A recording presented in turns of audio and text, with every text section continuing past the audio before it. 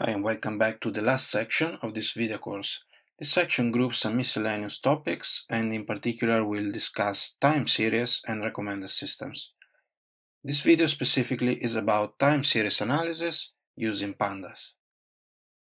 Before digging into the details of time series, let's have a quick overview on the section. So with this section, we're grouping some more advanced topics, specifically time series analysis, using Pandas and also the library statsmodels. And for the second part of the section, we'll talk about recommendation systems, providing an introduction and an implementation of a system that can recommend movies to users. And now we're ready to start with this video on time series analysis using Pandas.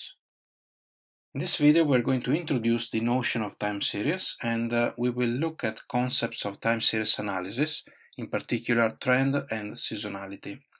For the implementation, we're going to use Pandas that we have already seen before, and also the library statsmodels that we haven't introduced in the video course yet, but it's one of the important libraries to work with statistics in Python.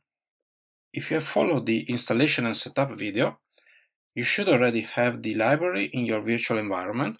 Otherwise, you can use conda install statsmodels from the command line and you're good to go. So as an introduction, time series are sequences of data points listed in time order. It's quite common to have data points collected at equally spaced intervals over time, although this is not a strict requirement. Examples of time series include measuring the temperature in a particular environment throughout the day, or measuring the levels of pollution in some areas during the year, or measuring the number of taxi rides for a taxi company over a period of time. Some of the aspects we are interested in are, for example, the trend of a series, so how a series increases or decreases over time, so as a long-term progression. And another aspect is seasonality, so whether we can observe seasonal patterns due to seasonal factors. So for example, if you run a pizza delivery company, you might see a regular increase in delivery requests on weekend nights, so you hire more delivery riders. So now we are ready to look at some code. For this exercise, we are using a toy dataset of flight passengers.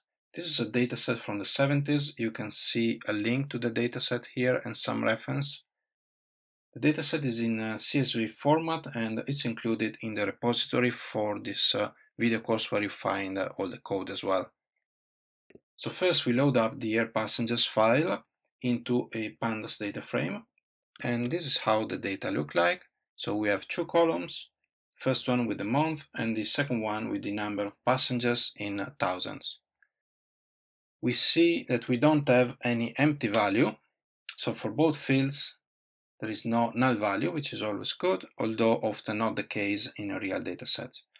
We can check out the data types or D types for our columns, and we see in particular that the month is recognized as a generic object rather than a datetime object. This means that the values we see in the column are strings, but for us it's more convenient to have datetime objects so we can perform time-related operations. So one thing we can do, we can override the month column using the helper function toDateTime, which is able to read a string and without specifying the format will try to infer the correct value for the date time. So now this column has been casted as a datetime object, and by default the dates use the first of the month to fill in the value for the day that was missing in the original string. We can also check the correct D type and confirm that the month is a datetime object. Datetime objects allow us to do arithmetic between dates, so we can calculate intervals or group data by specific time intervals and so on. So it's simply just more handy to cast the values to datetime objects. And the datetime objects are fairly complex and also come with a special namespace that you can access as attribute dt of the object itself. This gives you access to specific components of the date, like the year, the month, and so on. So here we can access directly the year, for example.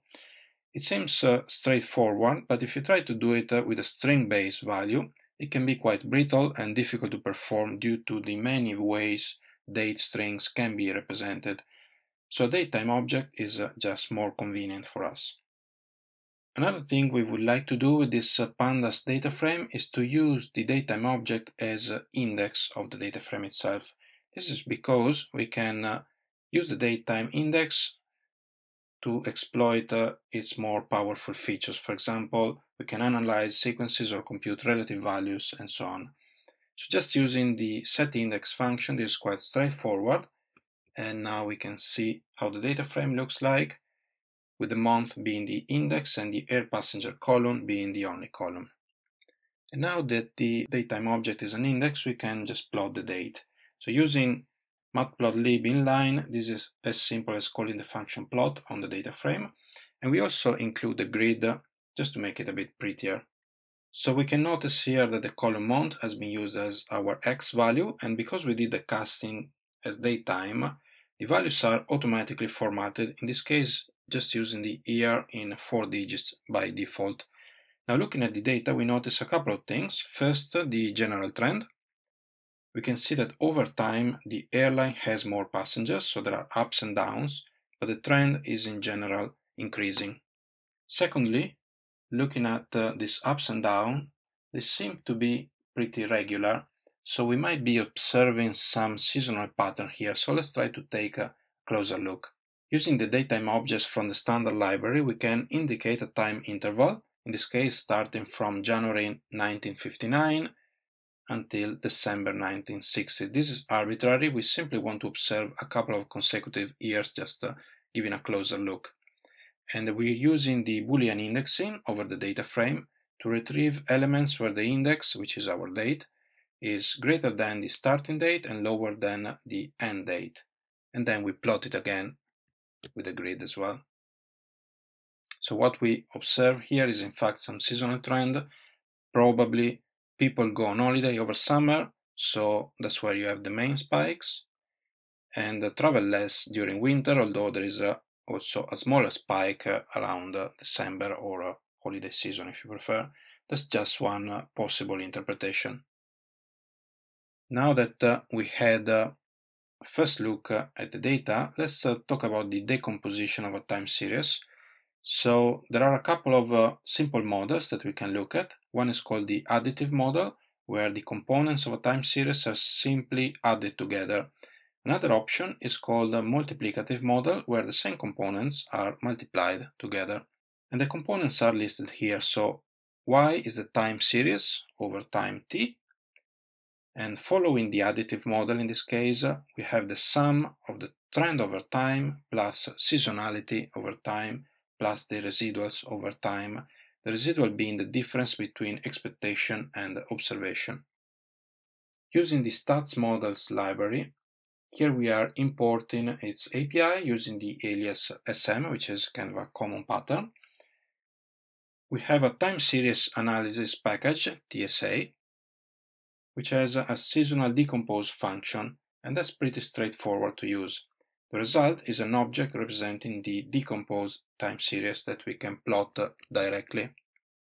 Now, because of the HTML representation of the object, since we are using it from a Jupyter notebook, we just store the result of the plot method into a variable called fig, otherwise we would see a duplicated figure.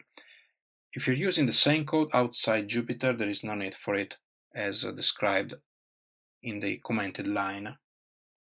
Anyway, the result now is pretty clear. We have the trend going up, and we have the seasonality, which follows this kind of regular pattern. Another thing we can do is to plot the trend together with the observed time series. First, a quick hack. So we can double the size of the main matplotlib figure that otherwise would be too small in Jupyter. So instead of a 6 by 4 inches, we have here a 12 by 8 inches figure. Now with the plot, the code looks a bit verbose maybe. This is because we are touching quite a few options with matplotlib.